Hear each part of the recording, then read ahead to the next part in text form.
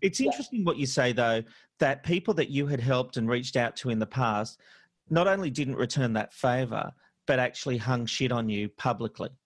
Yeah. That's pretty rough.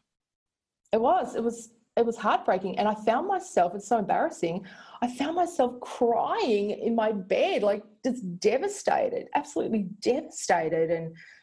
And actually, like, I would say, I would use the word suicidal. I would actually use that word. And I would say that I found myself thinking about Charlotte Dawson, who I used to contact on social media and say, Charlotte, turn it off. Yeah. They're fucking assholes. They're nobodies. Who cares? They're just stirring you. Who cares? Who fucking cares? Like, just turn it off, mate. Go and do something else, you know? And yet I couldn't do that myself. Like, it's easier said than done, isn't it? Yeah. And I'd never had that in my life. I'd never been locked in like that in my life.